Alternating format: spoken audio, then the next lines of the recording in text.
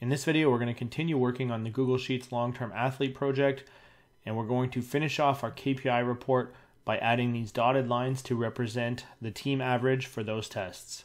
So let's get after it. Okay, welcome back. And as you can see, we are starting off with the sheet the same way we left it in the last video. And as a reminder of how far we got, we started to create our first long-term chart by creating our filter formulas to automatically pull out the data and score it so that when we visualize it, we are seeing the results in relationship to each other. And we're not seeing these wonky values like we have up at the top with something like a sprint and a bench press being charted together.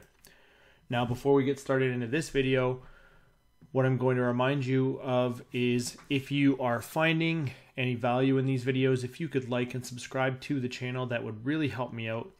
And if you could share this video and my channel, that would really help the channel grow. And it helps me continue to put out these videos to hopefully help coaches better visualize their data and deal with their spreadsheets. So with all that out of the way, let's get on to today's video. So the first thing that I want to add to this is an option for us to use these buttons that we've created down here to basically turn on and off our tests or turn on and off the team average. Okay, so right now we have it built out that we can turn off our tests, but we want to do the same thing now with our team average. So the way that we can do this is I'm going to create a new spot on my sheet here where I can start to pull out the team average values. So what I like to do is go team average include, and then my next one would be team average. Then my next one would be team average score. And then I'm going to do that one more time. So I'll probably just copy these one more time. And if you wanted to, we could just label these sort of 1, and that tells me that it's test 1. And then I'll do the same thing for down below. I'll just label it 2. Sorry, fix that. 2 and 2. So the first thing that I want to pull out is whether or not we actually even want to include the team average. So what this is going to look like is I'm going to have this equal to the actual cell where we're selecting whether we want to show the team average or not. So in this case, it's true, but if I were to turn this cell off under team average and I don't want to show the team averages anymore, now it's going to be false. Okay, so the way that that works is when we have a checkbox in a cell, if it's checked, it gives us a value of true. If it's unchecked, it gives us a value of false. Now, I have it set up right now to show both of them either on or off at the same time. So I'm just going to copy this formula and paste it down here. It's giving me a weird color, so I'll just paste it up here. And now what you'll see is if I turn these off, these are both going to be false, but I'm going to have them turned on because I want to create that formula. Now, just as an aside, one thing that I like to do is I'm just holding down Control here, and I'll just color all of these cells in so that I know that these are basically titles and headings. And then I will kind of bold this. I'm going to make the font a little smaller as well so that everything fits in those boxes. But that's just something that I like to do for my sheets so that I can tell what's what. Now, the second thing that I want to be able to pull out here is the actual team average. So what we're going to do is we're going to index all of the data from the team, basically that matches our test, and then we're going to take the average of that. So I'm going to type the formula over here so you can see what it looks like. So we're going to use an index and match. So I'm going to type equals index, open this up, and if you remember, all of our data is stored under the named range data.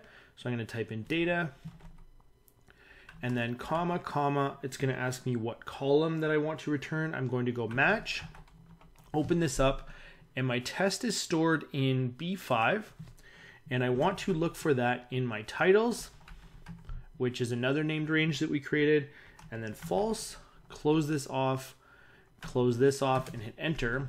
And what you'll see is it's actually going to return all of those values. Now, if I take this whole data set and I were just to wrap this now in an average formula, so if I type average at the beginning, open this up, close it off, now it's just going to give me the average of all those values. So again, all we've done here is index match for the test and all of the data from that test, and then we're taking the average of that. So I'm going to take this formula and paste it under team average. So that's part one. So now we have our actual team average. I'm just going to center these so they all look nice.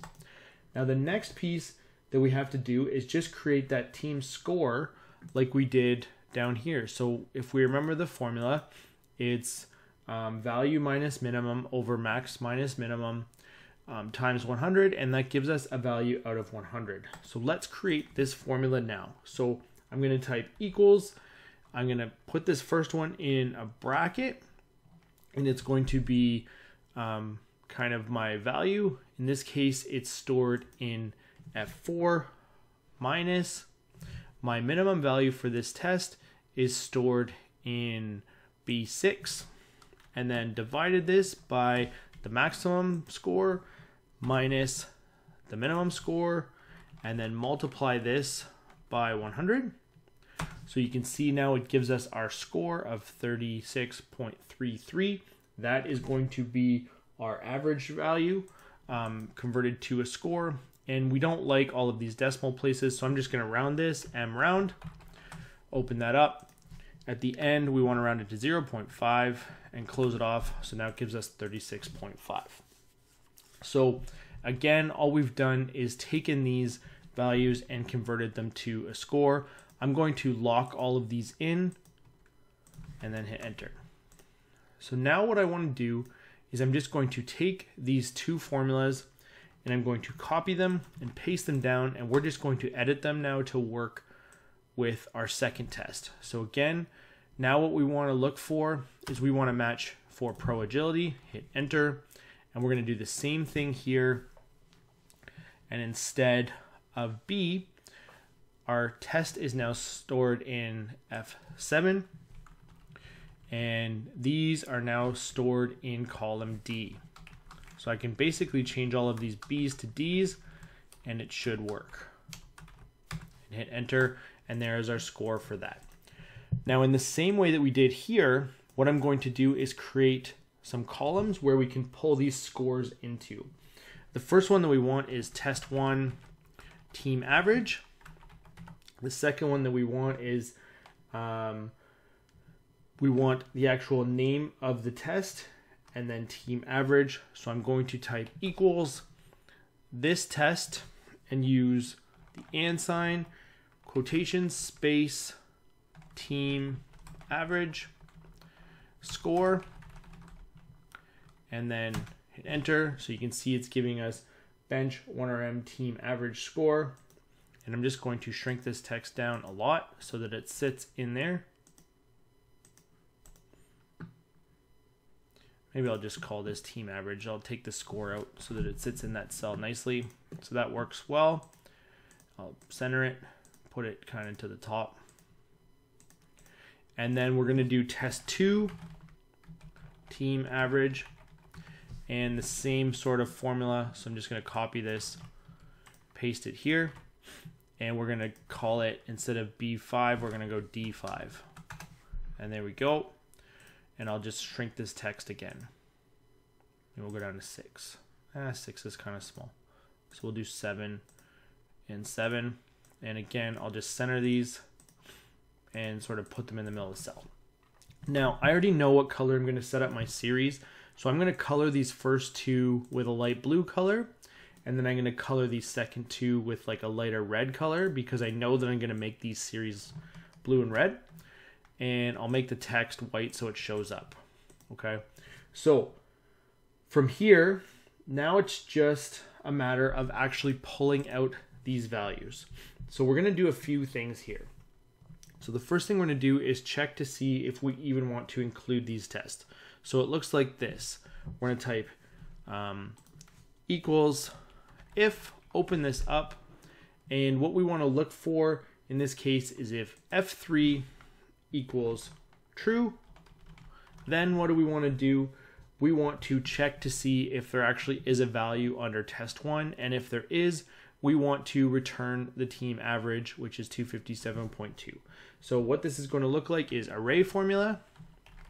If you remember how we use array formulas, I'm going to open this up. I'm going to put an if inside of here, open that up, and we're going to look at B11 all the way to B. And if that does not equal blank, then I want to index F4. If it is blank, then return blank, close that off, comma, if the original check that we're doing, if F3 equals 2, or true, sorry, if that's blank, or if that's false, then we want to return blank as well, and I'll hit enter, or close off the bracket, sorry, and hit enter. And what it's going to give me is every time we have a test here, it's just going to return the value of 257.2. And that's important because when we go to graph this, every time there is a value, I want to have a value for that team average. So the second one, we're going to do the exact same formula. So I'm going to Control C under bench 1RM team average. I'm going to paste that in. And this time, instead of F4, we want to return F5. Because now I want it to return that actual score, because if you remember from these, the score is what we graph so that everything looks the same.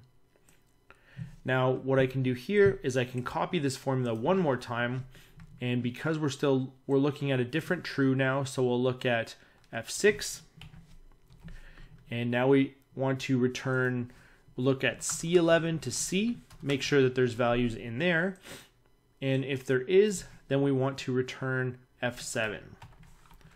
So you can see now we're returning that score, and we'll do this one last time,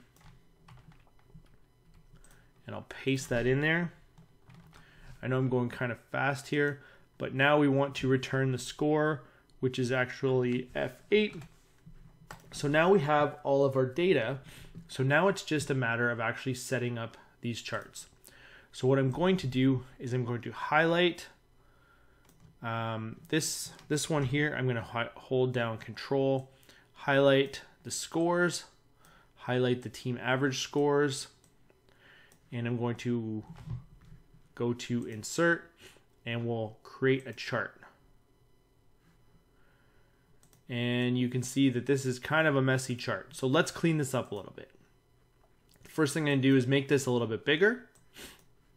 And what I want to do is go to Setup over here on the right. We're going to change this to be a combo chart. And now let's set up our actual series.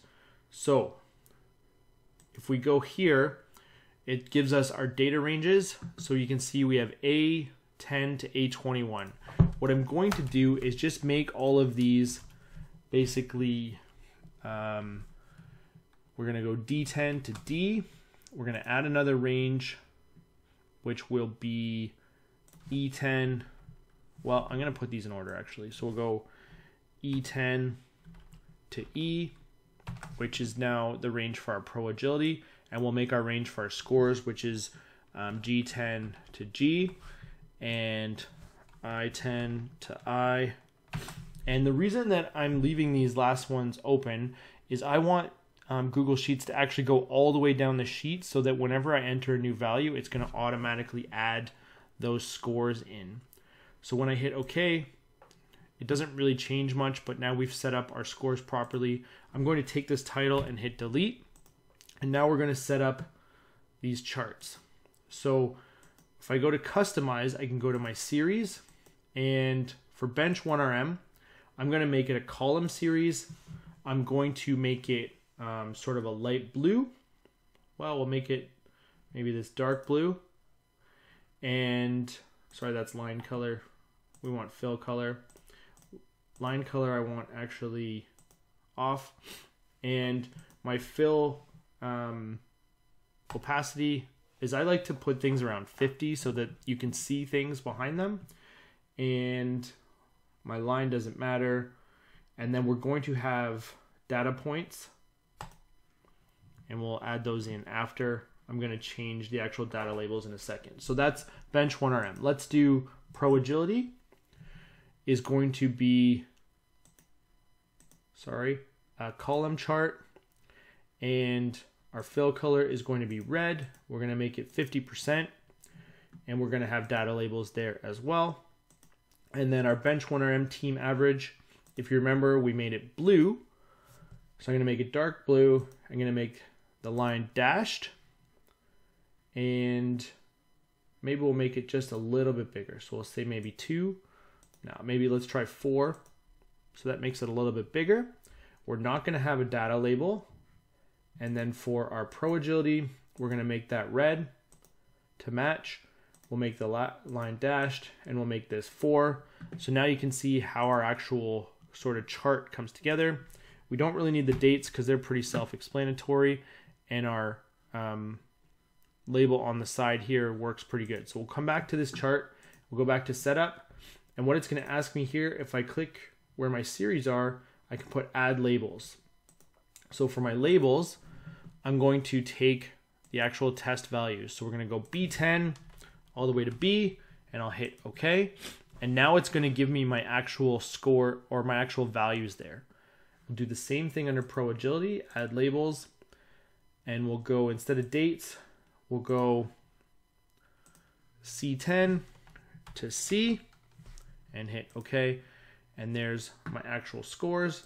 Now if I go to customize, I can change these labels around just a little bit. Back to series, bench 1RM, data labels, position, we're going to go inside end. We will make them custom. Whoops, I turned them off.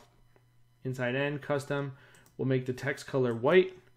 We will make them bold, and we'll make the font Arial because it's a little easier to read. So that's good for that one. And then pro agility, we'll do the same thing here. We'll make it white, inside end, type, whoops, turn it off again, text color, white, bold it,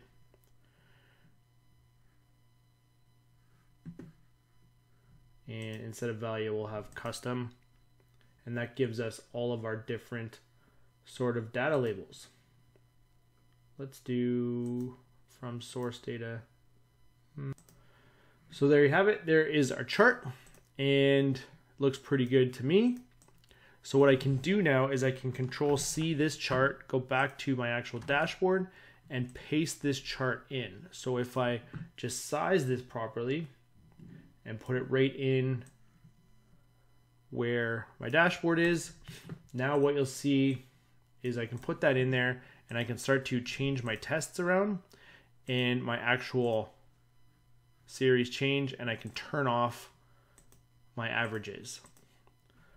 So now it's just a matter of copying this over a couple times and remaking this, and we will work through that in the next video, as well as make a couple of modifications to the chart to make it look a little bit better.